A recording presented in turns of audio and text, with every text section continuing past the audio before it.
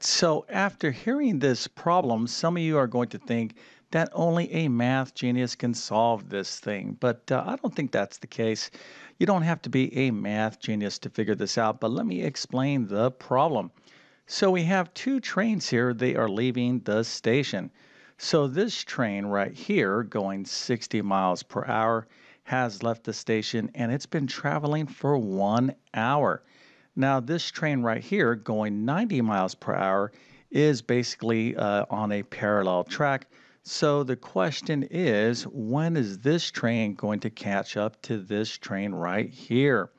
All right, now feel free to use a calculator, but if you think you know the answer, put that into the comment section. I'm going to break down the steps to solve this problem in just 1 second. But before we get started, let me quickly introduce myself. My name is John, and I have been teaching middle and high school math for decades. And if you need help in math, come on over to my site, tcmathacademy.com. You can find a link to that in the description below. And if this video helps you out, or if you just enjoy this content, make sure to like and subscribe, as that definitely helps me out. All right, so one more time, we have these two trains. They're leaving the same location. So this train right here going 60 miles per hour has been traveling for 1 hour. Then this train going 90 miles per hour is basically going on a parallel track. So again, the question is, when is this train, how long or how much time is it going to take for this train right here to catch up to this train right here?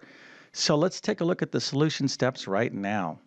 In order to solve this problem, we need to understand the relationship between distance, time, and speed. And another word for speed is called rate. So 60 miles per hour, for example, is the rate of this train or the speed or velocity of this train. But technically, this is something called a rate. So let's just think about the relationship between distance, time, and speed or rate.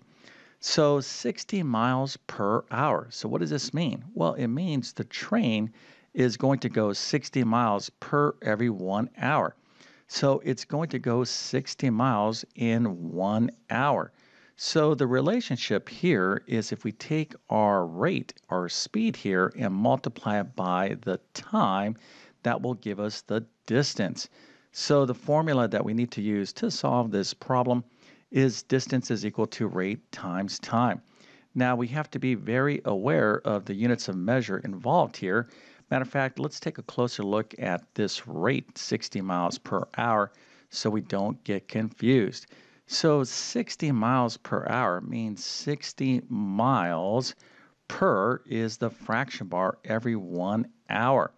So when we multiply this rate times this time, notice that our time is in hours. So this right here is our hours, and our answer is going to be in miles. So you have to be very aware of the units of measure here, but 60 miles per hour, we could also write it in this manner. So 60 miles per 1 hour times 1 hour, right? So how much distance will this train going 60 miles per hour travel in 1 hour? Well, the obvious answer is 60 miles, but I just want you to kind of understand the units of measure here. So 60 miles per 1 hour is a fractional fraction that looks like this. So right here, when we multiply fractions, we're going to multiply the respective numerators and denominators, and we could cross cancel hours, and we're left with miles. So that's why the correct answer is 60 miles. Okay, so keep that formula in mind because that really is going to be the key to solving this problem. All right, so here is our lovely problem. So we have this train. It's going 60 miles per hour, and it already has 1 hour on this train right here going 90 miles per hour. So what we're looking for is the time it's going to take for this train to catch up to this train. So let's let a variable like t represent our answer. Okay, so how many hours is it going to take for this train to catch up to this train right here? So t is what we're looking for. So as long as you kind of keep this variable in mind and this formula, distance is equal to rate times time, well, you should start to kind of maybe see how you could possibly figure this out. So again, you don't have to be a math genius, but what do you think is going to be the key in order to solve this problem? Well, the key here is we have to kind of consider when are the two trains going to cover the same distance? So, in other words, they're leaving from the same station, the same location. So, this train going 60 miles per hour, it's going slower, right? But it's still covering this distance right here. This train going 90 miles per hour is going faster, and eventually it's going to catch up to this train going 60 miles per hour at this spot right here.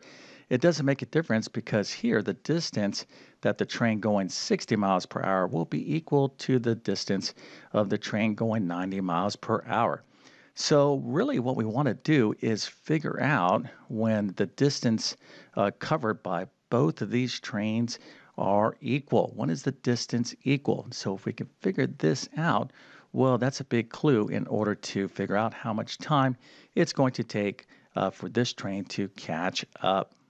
So now really this problem comes down to solving an algebra word problem, and we can organize all the information in this problem using this lovely table. So remember again that distance is equal to rate times time.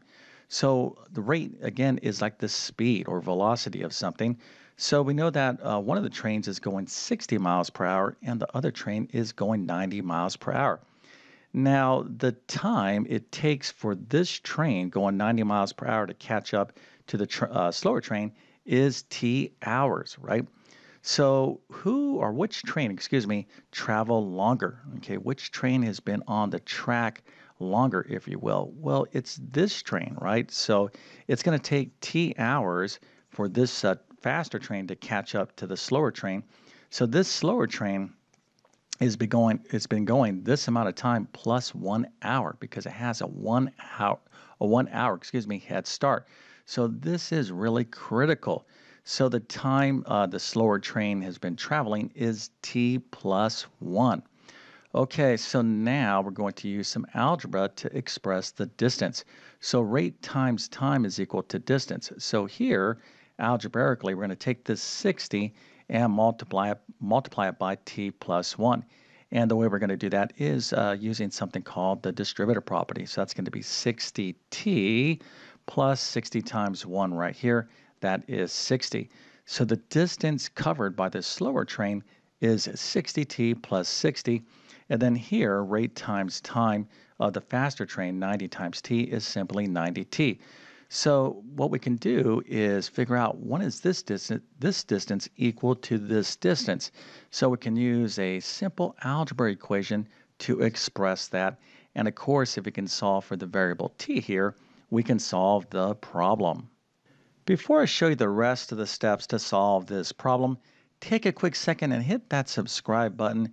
This really does help me out on YouTube. And then hit that bell notification as well so you can get my latest videos.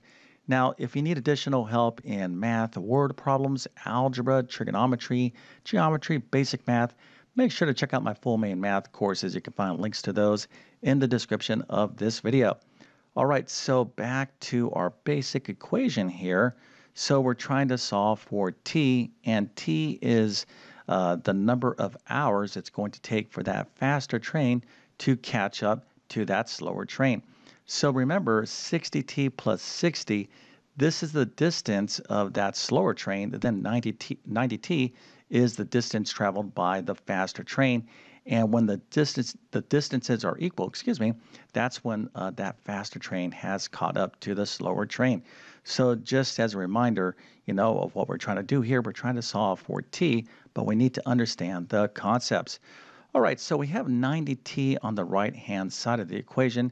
Now, really what you want to do is you want to move your variables to the left and your numbers to the right.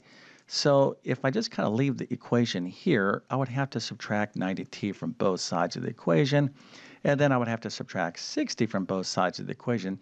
So I can save myself a little bit of time by moving the 90t over to the left-hand side, and then the 60t plus 60 on the right-hand side. So the left is equal to the right, or the right is equal to the left. So you're totally allowed to do this. In algebra, it's just going to save me one step. Okay, so now I'm going to move that 60t over to the left-hand side of the equation. And how do I do that? Well, that's easy. All I have to do is subtract 60t from both sides of the equation. Remember the golden rule of algebra. whatever you do to one side of the equation, you have to do the exact same thing to the other side. So now we're going to add down in a column manner. So 90t minus 60t is 30t. And then over here, 60t's go away. 60t minus 60t is 0. We don't need to write that. And then 60 plus nothing is 60. Okay, so only one more step to take to find our answer. So to solve this equation for t, all we have to do is divide both sides of the equation by 30. So 30 divided by 30 is 1. So 1t is the same thing as t, and 60 divided by 30 is 2. So the correct answer here is 2. And remember, the units of measure here is in hours. So it's going to take that faster train 2 hours to catch up to the slower train. All right, now if you got this right, well, I have to give you a lovely happy face and A plus a 100%. Matter of fact, if you were in my math class, I would just say take the rest of the year off. I'm not sure how you're getting so good in math. You're probably watching that guy on YouTube. All right, so with all that being said, I definitely wish you all the best in your math adventures. Thank you for your time and have a great day.